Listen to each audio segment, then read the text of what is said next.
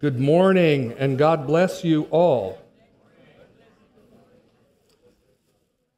And welcome to all of you online, and Merry Christmas. I don't know, it always felt weird for me to say Merry Christmas, before Christmas, but really it is the Advent season, and so I've had to learn that it's okay, and it helps us anticipate the very presence of God and the reason that we celebrate this season. So, if I haven't met you, my name is Randal. I'm one of the pastors here, and we are continuing in this Advent series, God with us. And as Pastor Hector said last week, the inspiration for this series came from our missions month in October, when many of our global partners were speaking to us. And I just want to tell you that I don't take these relationships with our global partners lightly. Many of them we have partnered with for decades. And a number of years ago, God had put it on our heart to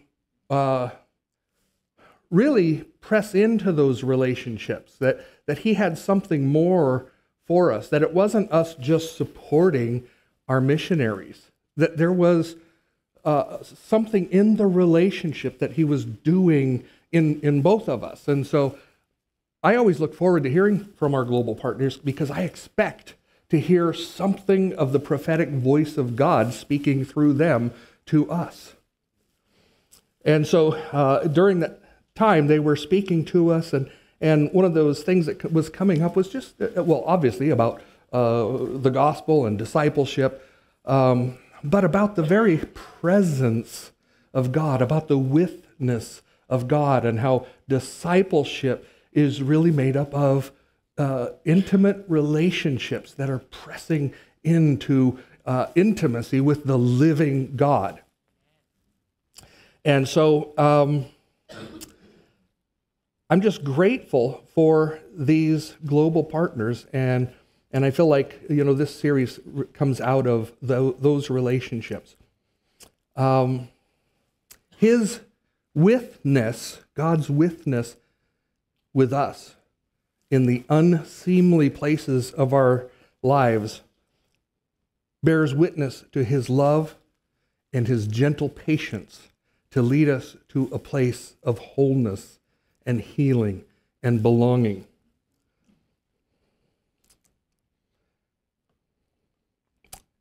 I'm going to stop here and just pray. Heavenly Father, thank you that you are a God of relationship. The very Trinity is a community of intimate, loving relationship. And your creation of us was an expansion of that community. And sin came and blew it all apart. And you have been working throughout history to restore that relationship so that we could enjoy the community of God. And so I pray today that we would attune our ears to the voice of the Spirit and hear your call, not only to intimacy, but to the very mission of God, to restore all things, to restore all of creation. And so we bless you today. I pray your blessing on all of your people today, on our community here, that we would grow and know what it is to truly love one another. In Jesus' name, amen. So I want to give you just a quick illustration, personal illustration of witness that I've experienced in my life. And I'm pretty sure I've shared it here before, so I won't go into great detail, just a highlight here. But Barry Olson was a man who really played a significant role in my life. He was a friend and a mentor. And he spoke into my life when I was too caught up in my circumstances, too caught up in the pressures and the stresses of life to see that I was not in a healthy place and something needed to change in my life. And Barry came along, and he was close enough to see what I couldn't see. He was caring enough to speak into my life in a way that I could receive an unpleasant truth.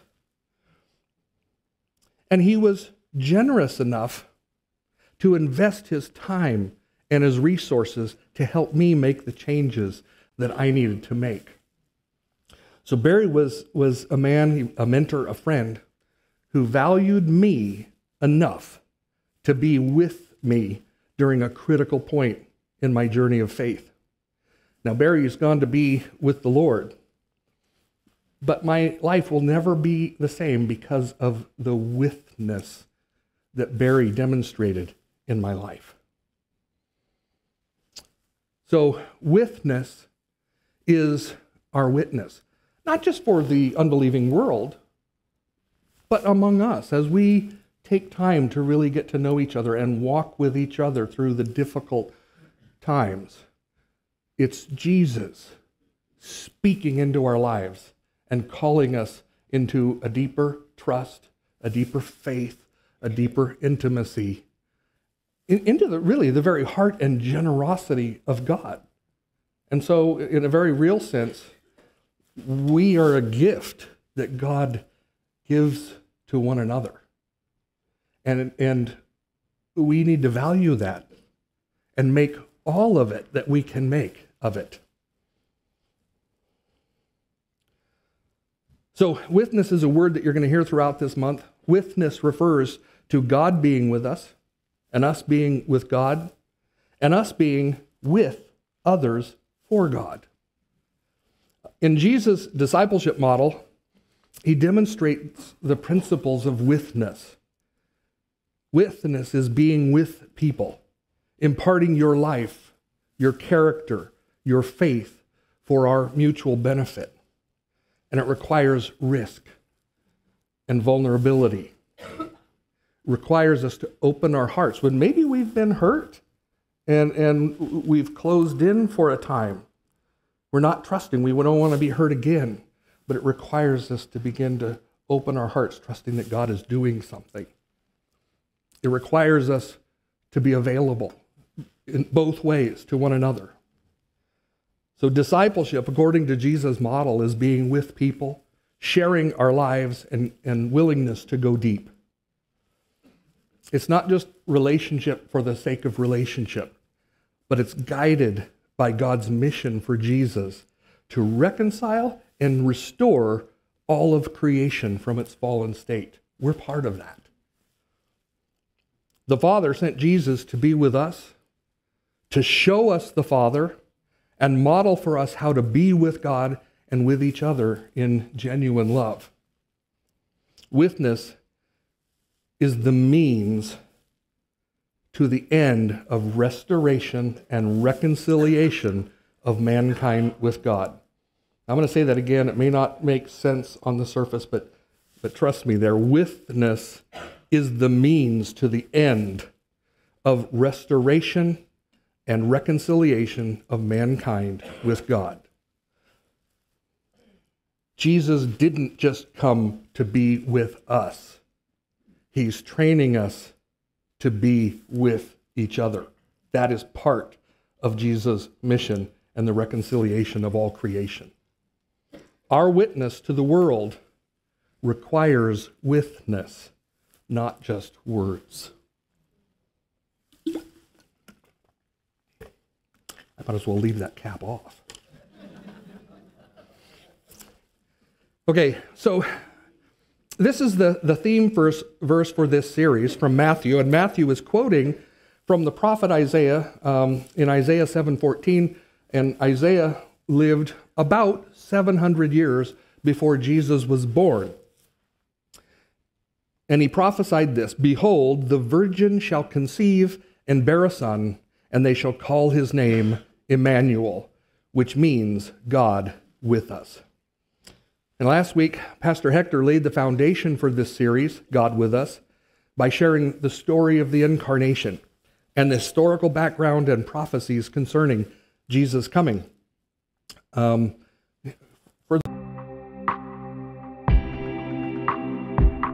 that message, I want to encourage you to go and listen to it. It's available on our website. And so we observe Advent, this season of Christmas, each year to remember how Jesus visited us the first time to deliver us from the bondage of sin and from the devil. He died for our sins, taking our sins upon himself, and God raised him from the dead because he was without sin. Through his death, we are forgiven, and through his resurrection, we have eternal life. But we also retell the Christmas story to renew our hope that Jesus has promised to come again, to restore all things, and to bring justice and righteousness back to God's creation. So this world, with all of its evil, the corruption, the death that seems to be getting worse every day, can be discouraging for us. And it's helpful for me at least in the midst of the chaos, to keep my eyes on the promises yet to be fulfilled and are the culmination of the work that God has begun in Christ. And so as I begin this message, I want to give you a glimpse of the end of the story, and then we'll come back and look at the earlier parts of the story. So a glimpse of the story, the end of the story, from a heavenly perspective.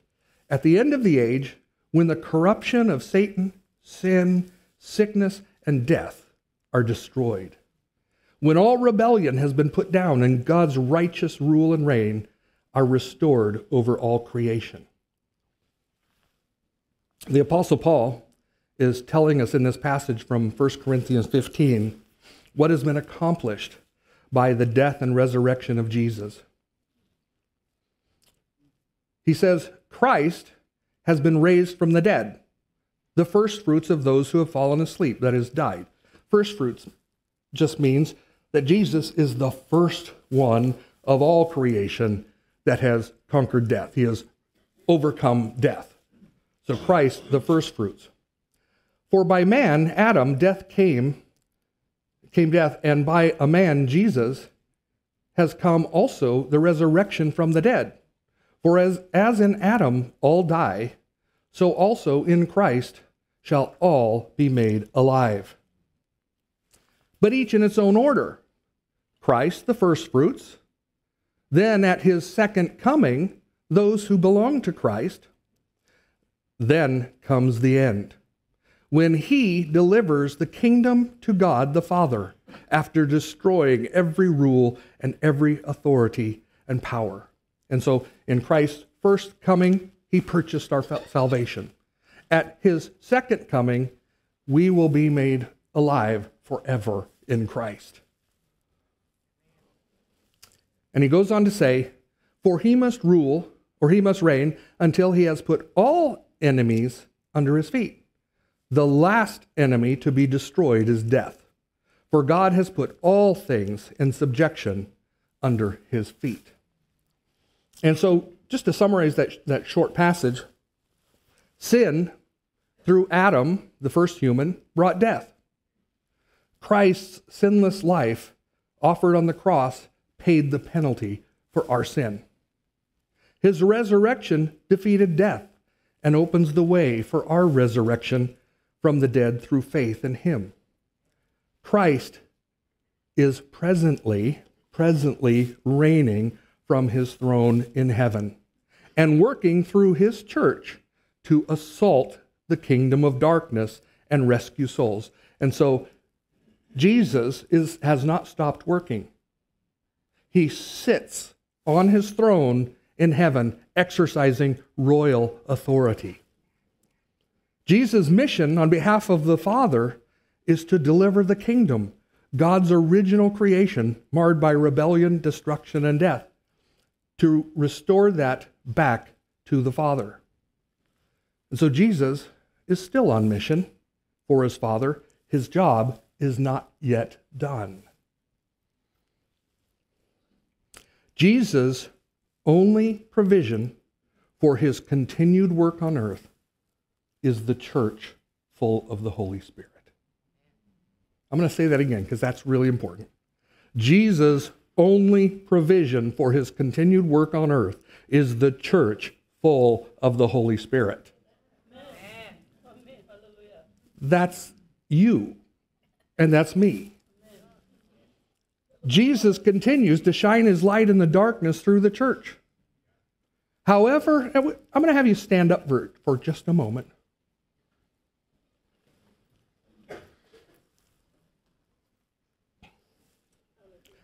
However insignificant we may feel at times, I assure you, we are not insignificant when we simply walk in the light of Christ, stand against the lies of the devil, and declare the name of Jesus as the way of salvation.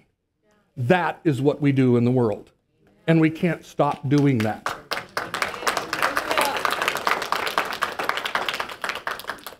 So you can go ahead and sit down.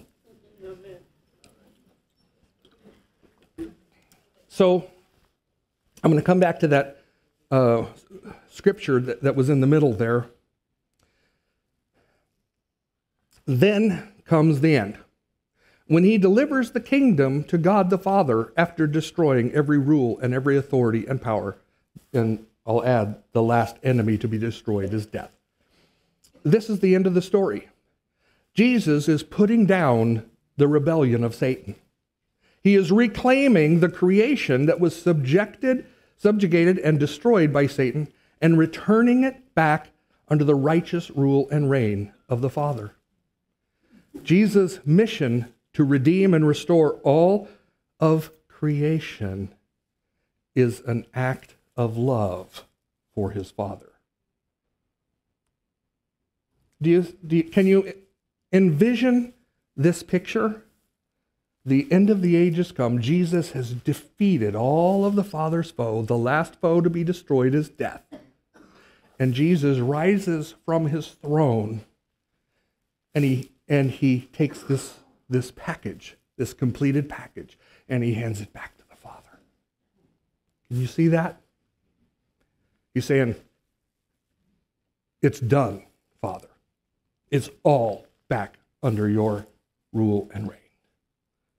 My job is completed.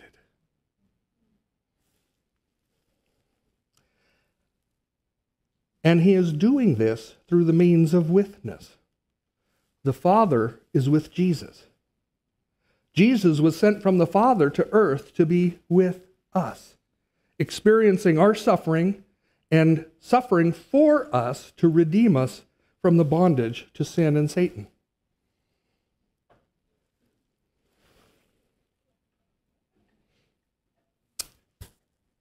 And so now we'll go back to the time where Jesus was put to death, buried in the grave, and on the third day raised from the dead, victorious. He has accomplished the first part of his mission. And he comes to his disciples and he says this: all authority in heaven and on earth has been given to me. Go therefore and make disciples, and I will be with you always to the end of the age. And what happens at the end of the age? He delivers the kingdom back to the Father. Now I want to give you a little word picture that just occurred to me this morning. So we're in the Christmas season. Jesus delights to do the Father's will, to please him. And his goal is to reunite the lost kingdom and hand it back to his Father, right? And it occurs to me, so Jesus just gave us a command. Go, therefore, make disciples, and I will be with you always to the end of the age. And what that kind of reminds me of, it's kind of like this. You have a family, and they're celebrating Christmas.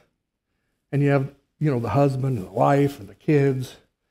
And the kids want to do something really great for Dad. They don't know what it is, but they want to give Dad a gift, right? And the mom, and of course, the kids don't have any money. And they don't even really know what Dad wants. But Mom says, I got an idea. I know the perfect gift. I know exactly what Dad will want. And so Mom, I want to go back and say, Jesus accomplished his part by giving his very life. He paid for it with his life. And so back in this illustration, Mom goes out and she knows the perfect gift, but she doesn't have the money for it all too. So she has to make a great personal sacrifice in order to purchase that gift for Dad. So Mom does that. The kids don't even know how much it cost Mom, right, to buy this gift. They're just enjoying, they love to get gifts, and now maybe they're learning to give gifts, but they don't really have the understanding. Mom comes home, and she has the gift that cost her a lot. And she brings it in the house, and she says, kids, you're not going to believe it. I am so excited. Look what we're getting Dad. Right? But you got to help me wrap it. And so, but the kids don't even know how to wrap. Right? And so Mom kind of brings the kids around and gets them involved in the project, and she wraps it and makes the nice corners and everything. And she says, but you got to put the tape on. And each one of you has to put on your tape. And, here, stick it right there. And, you put one right here, and you put one right here. And so pretty soon they have this beautifully wrapped package, and it's got a beautiful bow on it. And now Mom fills out a tag, and the tag says, for Dad, from all of us. For Dad, from all of us. And that's what Jesus is doing. Jesus went out and paid for the gift that he's giving to Dad. And he says, but you got to help me wrap it. This is going to be from all of us. We each have to do our tiny part. But in the end, Jesus hands the kingdom back to his Father. And he says, look, Dad, what we got you. The thing that will please you more than anything else in the world, and it's from all of us. He has sent us out in the same manner to those who remain in darkness, to lead them to the light. Jesus is with us as we go out into the world in his name. So now that we've looked at the end of the story, let's go back to the beginning of Jesus' earthly ministry and see how he has been truly with us. At the birth of John the Baptist was the forerunner prophesied to go before Jesus and prepare the way for him. When John the Baptist was just born, his father Zechariah was filled with the Holy Spirit, and he prophesied, saying, "Blessed be the Lord God of Israel, for he has visited and redeemed his people, and has raised up a horn of salvation for us in the house of his servant David." Jesus is the descendant of King David, as prophesied in the Bible. And Zechariah continues his prophecy, and he says, "And you, child," speaking of John the Baptist, "will be called the prophet of the Most High, for you will go before the Lord to prepare his ways, to give knowledge of salvation to his people in the forgiveness of their sins, because of the tender mercy of our God, whereby the sunrise shall visit us from on high, to give light to those who sit in darkness and in the shadow of death, to guide our feet into the way of peace." So Jesus came to be with us in the world's darkness as a guiding light to show us the way of peace. So if the world seems dark and getting darker, we shouldn't be discouraged. It's for this purpose that Jesus came into the world, to guide us into the way of peace. We should expect darkness. Darkness should not cause us to cower in fear or to hide out. If we hide, we remain in darkness. The light presses into the darkness. Jesus told us, I am the light of the world. But he didn't stop there. Then he said, you are the light of the world. We are to be light bringers to those in darkness. And so how did Jesus give light to those in darkness to guide our feet into the way of peace? So the great apostle Peter, when he preaches to the Gentiles for the first time, and I'll just remind you that the Jews mistakenly thought that they were the chosen people of God and that salvation was for them. That the Gentiles, most of you and I here, were not eligible for salvation.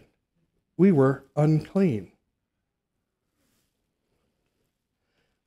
The Spirit of God told Peter to go and respond to an invitation to preach to Gentiles for the first time. And what I want to point out to you, I'm going to read his speech. It's short, don't worry. But notice, these are not eloquent words. He simply told what Jesus did.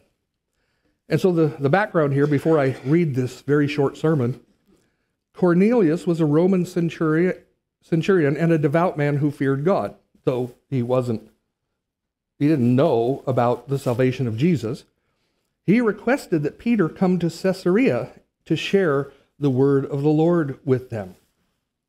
And so Peter goes, and I don't know that I would do this, but really almost the first words out of Peter's mouth were, you know how it is unlawful for Jews to have fellowship with, Gentiles, and we're not even allowed to come into your house.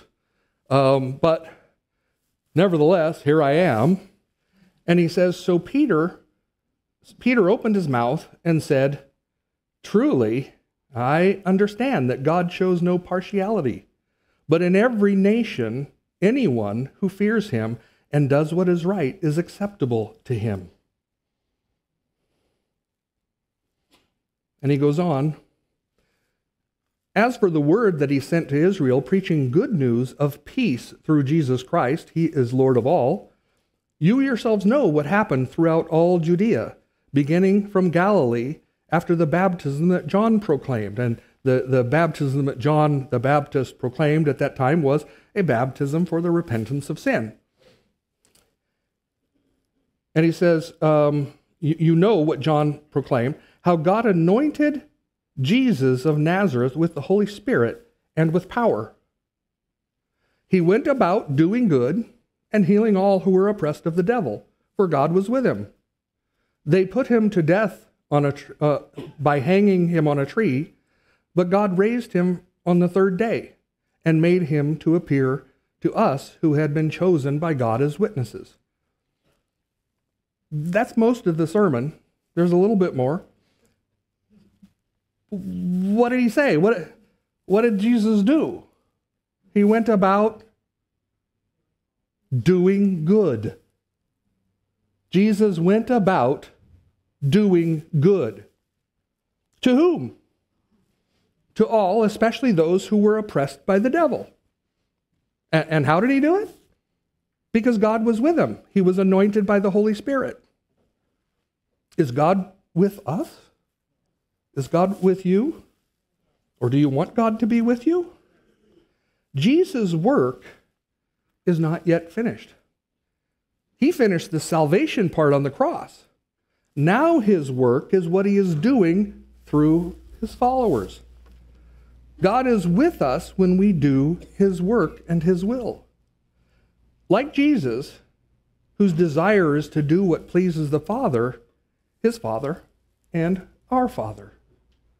So when we do what pleases the Father, he is with us. His Spirit strengthens and empowers us. And this is the end of the message. He ended this very short message by telling them, and he commanded us to preach to the people and to testify that he is the one appointed by God to be judge of the living and the dead. To him all the prophets bear witness that everyone who believes in him receives forgiveness of sins through his name. Now I call this section of Scripture just the simple gospel. It's not complicated. All he did was tell what Jesus did.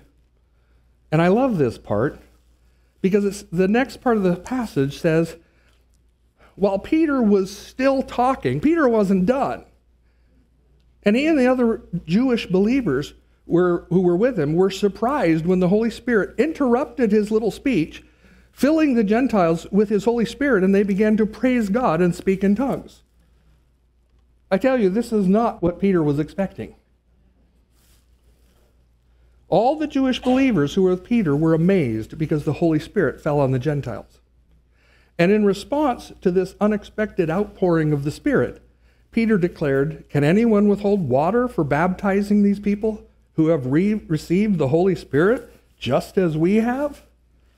And he commanded them to be baptized in the name of Jesus Christ. And so, I want to make it clear that until this time, Jews still thought Gentiles were unclean and not eligible to receive God's grace. And yet they received the same Holy Spirit that the Jewish believers had received. This was a challenge to all that Peter understood about God. To overcome his own prejudice and obey the Spirit's command to go and be with these unclean Gentiles. According to Jewish teachings, Jews were not even allowed to set foot in a Gentile's home. Witness for the sake of Jesus required Peter to reevaluate his deeply held convictions and personal reputation.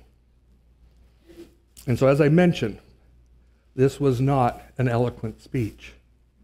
The result was not because of Peter's speaking ability, but because of the outpouring of the Holy Spirit at hearing and retelling the gospel story.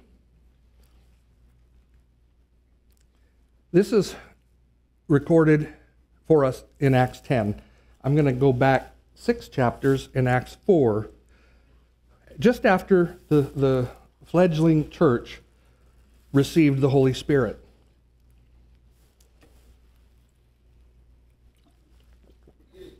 Peter and John, having been filled with the Holy Spirit, healed a lame beggar and testified that Jesus, who had been killed and resurrected, had healed the lame man. They were arrested for teaching about Jesus' resurrection. Peter and John were being questioned by the religious leaders who were astonished because they perceived that, quote, these were uneducated and common men. And they recognized that they had been with Jesus.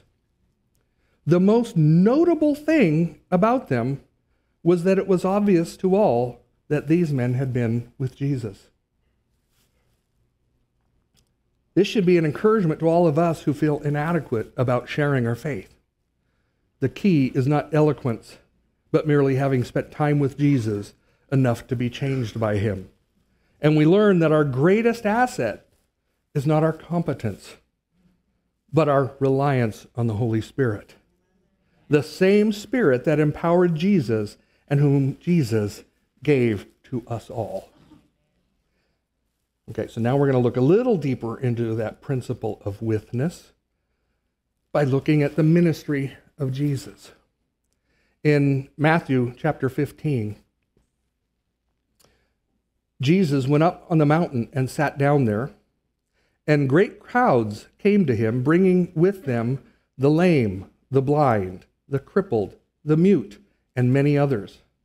And they put them at his feet, and he healed them, so that the crowd wondered, and they glorified the God of Israel.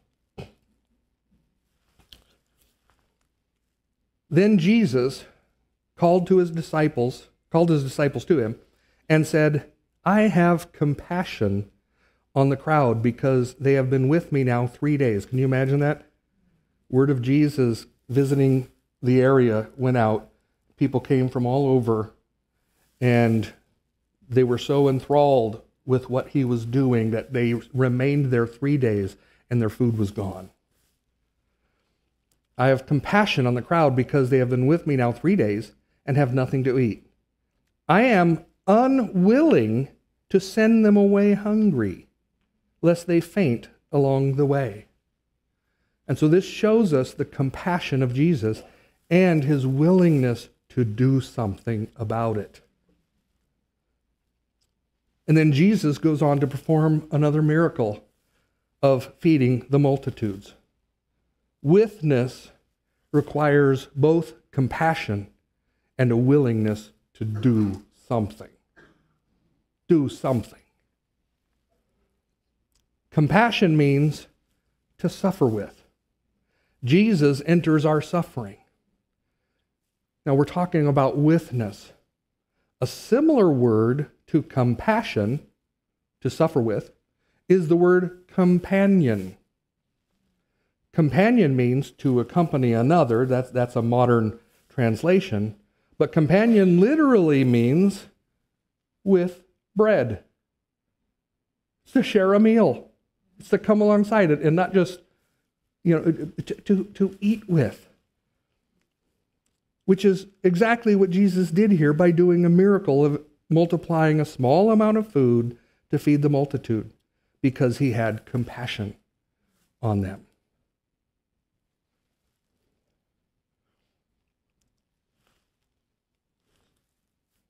So as we're moving towards a conclusion, I have a few reflection questions. Where might we have become hardened by the hardness of the world, such that we find ourselves lacking in compassion? I want to ask you, just take a moment in silence and ask yourself that question and see if anything rises to the surface. It may or it may not.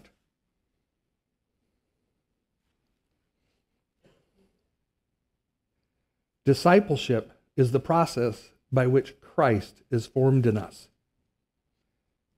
Is there something the Holy Spirit may be highlighting in your heart right now where Christ needs to be formed in you so that you are able to reflect the compassion of Christ to others?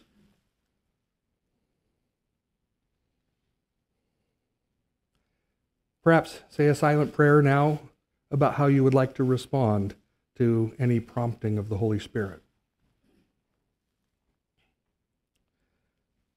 God did not come down into our darkness.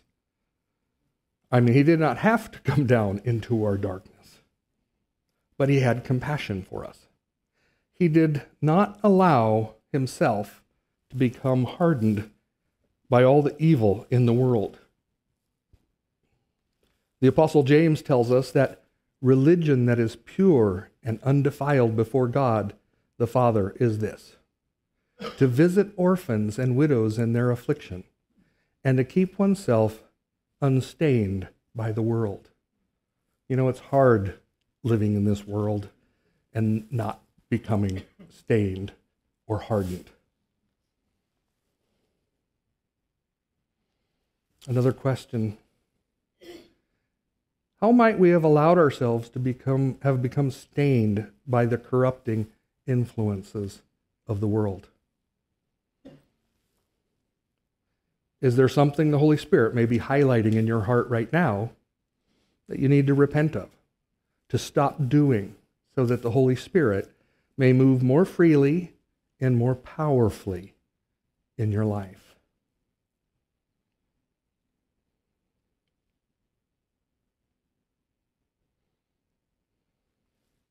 Perhaps say a prayer about how you would like to respond to the prompting of the Holy Spirit.